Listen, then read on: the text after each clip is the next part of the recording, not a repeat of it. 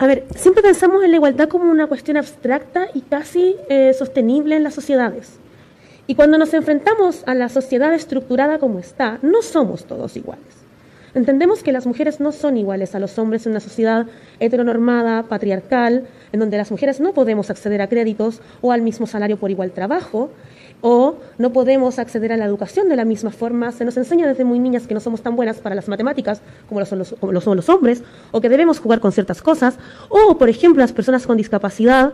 No es lo mismo tener una discapacidad física que tener una discapacidad mental, porque, por cierto, las discapacidades mentales no las vemos. Por tanto, pensamos que las personas con discapacidad mental son, entre comillas, normales, pero no lo son. Por eso hablamos de eliminar todas las formas de discriminación. A eso nos referimos con la igualdad sustantiva. Me gustaría saber cuáles son los bancos que no le dan crédito a las mujeres y sí a los hombres. Me gustaría saber también cuáles son las carreras universitarias, técnicos, qué sé yo, que están para las mujeres. Me gustaría saber si a usted le prohibieron en algún minuto estudiar matemáticas. Más o menos eso, y preguntarle si es que, de haber estas diferencias que usted menciona, no podrían tener que ver con la educación, que algunas mujeres, no todas, a Dios gracias, puedan eventualmente quizá haber recibido de parte de sus propias madres, en cuyo caso no se trata de un problema estructural o no se trata de un problema de instituciones, sino que muy nuclear, muy acotado a la familia, y entonces el trabajo y las políticas públicas que habría que hacer son bien distintas. Entonces, no sé si estamos viviendo en otra parte, usted viene llegando de Afganistán o qué, pero yo no he visto bancos que prohíban créditos, ni carreras que estén prohibidas, ni nada por el estilo. Entiendo que el señor Salvador Moll no hace clases en la Facultad de Derecho de la Universidad de Chile. Me hizo clases, por cierto. Salvador Moll de su sector político, por cierto. Y me dijo que muy probablemente no iba a llegar a quinto año de Derecho, menos a titularme. Jamás hubiese pensado que iba a ser convencional. Porque era mujer, entonces mejor que me buscara marido. ¿Qué banco no me dio crédito? Pese a que era jefa, tenía un equipo como 300 personas y tenía bastante buen sueldo. No sé si puedo decir la marca del banco, porque estamos para todo YouTube, entonces creo que le haría publicidad gratis. Pero fue un banco que tiene como un símbolo blanco, que es como una llamita. Me negaron el crédito por ser mujer, de alto riesgo. ¿Y cuál es la otra pregunta? Si vengo llegando a Afganistán, no, fíjate, Teresa, no vengo llegando a Afganistán, no lo conozco. Ahora, claro, entiendo como tenía un marido que tiene plata, entonces muy probablemente no se te han negado esas cosas. Por cierto, mi mamá es miembro activo de la obra, no voy a decir qué obra, porque entiendo... Prejuicio, resentimiento. Estoy convencional, de verdad, no voy a expresar aquí todas las desigualdades en las cuales he sido víctima, o como a ti no te gusta el victimismo, entonces ¿pa' qué, po? Ahora, si quería exponer la cuenta bancaria de tu marido, no tengo ningún problema, flaca, en serio. De verdad, porque a ti te gusta caricaturizarlo todo, entonces caricaturicemos, pues, pero de cara al país, pues flaca, de verdad, si todos sabemos con quién te casaste, te has casado 2 veces con 2 tipos con plata, amiga, basta, déjate de caricaturizarlo todo. Prejuicio. Déjate de hacer el ridículo. Convencionales, por favor, referirse, por favor, a las preguntas. Convencional Marinovich, póngase la mascarilla, que ahora estamos en un espacio muy pequeño, cuando está en el hemiciclo no hay ningún... Hasta convencionales, por favor, convencionales.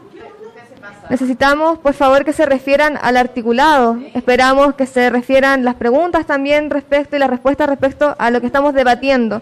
Les pido, por favor, que mantengan orden en la sala y para poder continuar. No hable en plural, por favor. Porque la convencionales. Está hablando mi marido y usted no le dice nada, pero cuando yo hago cualquier cosa fuera de lugar, no me convencionales, por favor. No, convencionales. Vamos a continuar con la sesión. Convencional Montalegre, entiendo que no es autora, ¿tiene algún punto de reglamento? Tiene la palabra, convencional.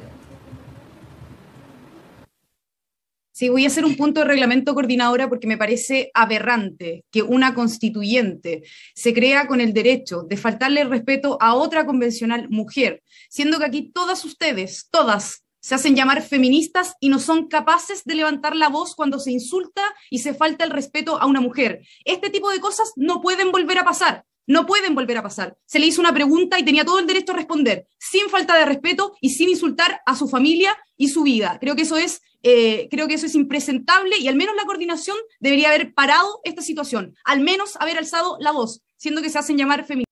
Quiero hacer referencia y comentar unas declaraciones de Giorgio Jackson de hoy día, que señaló que iba a impulsar el gobierno una ley de amnistía en favor de presos del estallido social.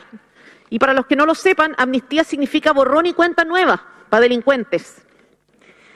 Y acá yo quisiera señalar dos cosas respecto a lo que dijo, porque esta norma, esta propuesta del gobierno se plantea como un problema de derechos humanos.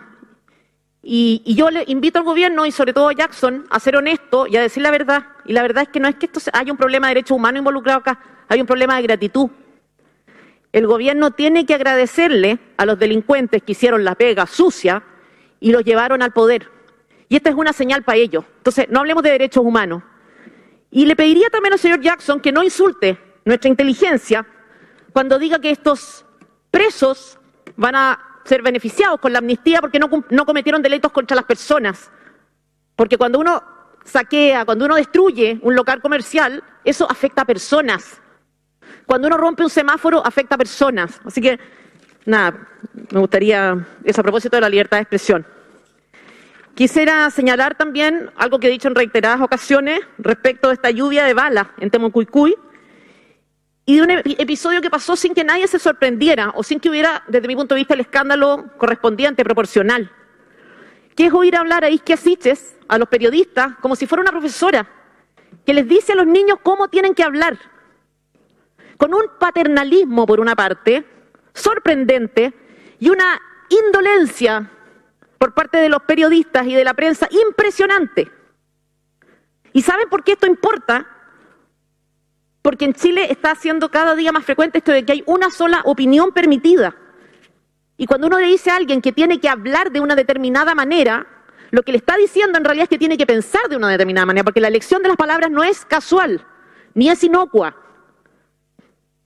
La gente se está cansando de esta actitud arrogante, totalitaria, intransigente, grave, sin humor, que no deja libertad, que no da tolerancia. Y finalmente esta actitud tonta también, que vemos tan frecuentemente en el gobierno y en muchos de ustedes. Se parece esto de pretender instaurar un manual de cómo se debe hablar, es como de viejas beatas, mirando a la vecina para acusarla, porque se dice así, no se dice asá. Y en realidad no me extraña tanto, porque en este contexto de beatería sectaria, ustedes tienen un líder, ¿no? Tienen un gurú, ¿no?